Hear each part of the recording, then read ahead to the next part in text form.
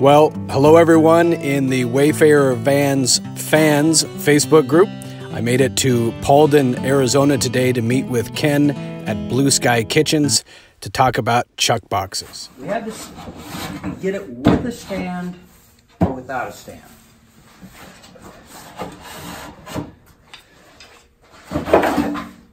So first we'll take the stand off, and then I will show you how the box itself works. This is the Mini-Grub, by the way. And essentially, you have these keys that come out, and I usually just throw them back in the drawer when I'm ready to put it back together. I know where they are. And of course, all your various contents, which could be like this stuff over here, can all store in here, silverware, etc. Spice rack on one end, personal effects on the other.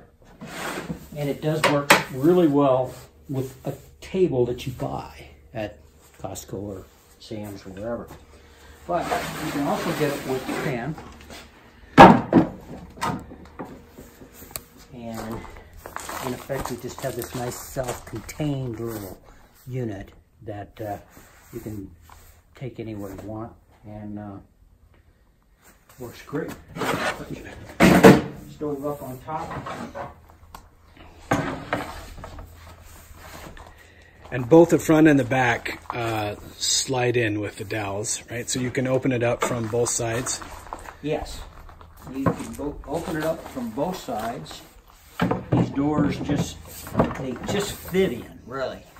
But hinging type stuff is not good in the chuck box world because of vibration. Things will just come loose. And the way I know that is I used to hinge stuff, and I don't do it anymore.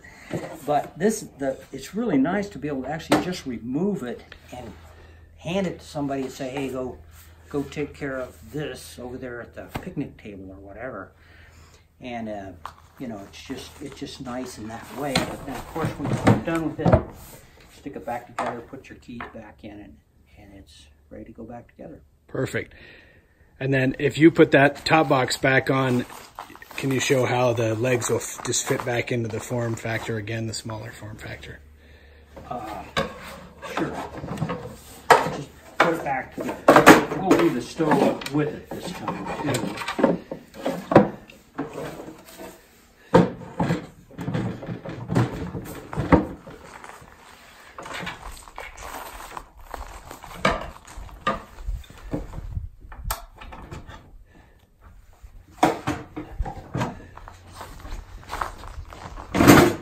By the way, if I had a gas bottle, you can actually get two of them with this particular size stove you can get. You can fit two of them in there with it.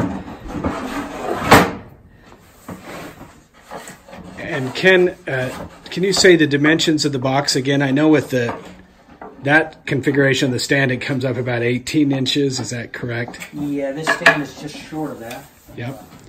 Otherwise, the bottom box is around 13.5, I think. 13 and a half is what it goes from there to there. And is it 16 deep? It is, yeah. 16 deep, and then how, what's the length on the box? 24. 24 inches, okay. Now, plus or minus a little bit. It does depend, because there's end plates on these boxes. This is actually 23 7/8. And the reason I do that is it makes it a lot more economical to make the boxes. That's what I call a modular dimension. It allows for a saw curve, and therefore you can get more pieces out of the same piece of plywood. But you see how it has an end plate on it? Well, that's a 1/4 inch end plate. So technically, it's a little bit more than 24 inches. It's 23 7/8 plus what amounts to a 1/2 inch. Right. And what kind of wood do you use and materials? I use oak hard ply for the firewood and redwood for what I refer to as the bones material. It's what kind of gives everything its strength, if you will. And you know, you notice it finishes pretty well. You can, by the way, you can get this unfinished, which is really the way to go for a lot of people, because most people know how to finish things. It saves you quite a bit of money to do it yourself. But with just a natural stain, that's all that's been done with this. Because redwood and oak are such pretty woods, it looks great. Yeah, beautiful. And lightweight.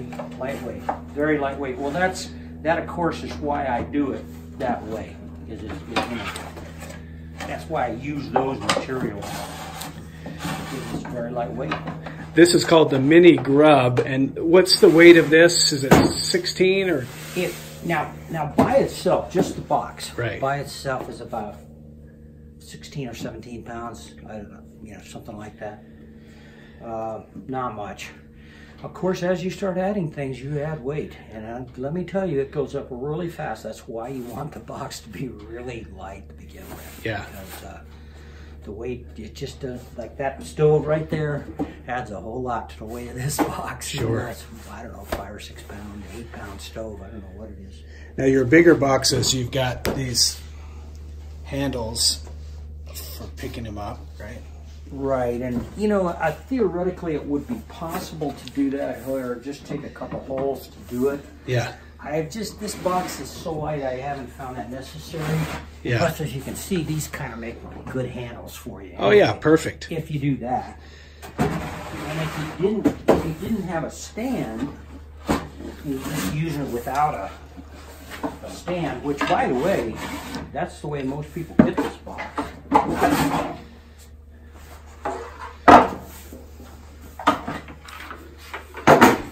You still have, you know, these ends to grab it. Yeah. And it really isn't very heavy. So you don't really need rope handles, but you could. You see what I do on these other boxes, like for example this box here, I drill holes right here. This is a grubby one, that's a standard grubby one. And you can actually put rope handles on this box if you want to.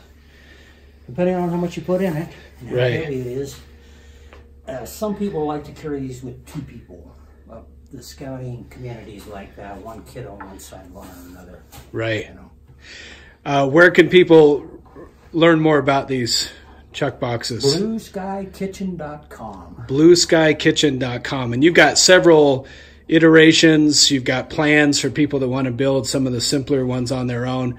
But he does just a fantastic job, and I really appreciate your time. Hey, I really appreciate you coming, Thomas. And yeah, I try to have everything from plans to kits, unfinished, and finished products. Although all my products are not available as kits, but they're all available in one plans booklet. You know, it's a $24.95 book, and by the way, there are extension shelves you can get for this kind of stuff too, which are also in the book. Perfect, perfect. Hey, thanks a million for your time. I appreciate it. Coming. All right, take care. What a great guy and what a quality product. Ken gave me so many creative ideas for ways I can modify and customize my van. I hope this video was informational and inspirational for you as you continue to create the van of your dreams. Take care and let's get on the road.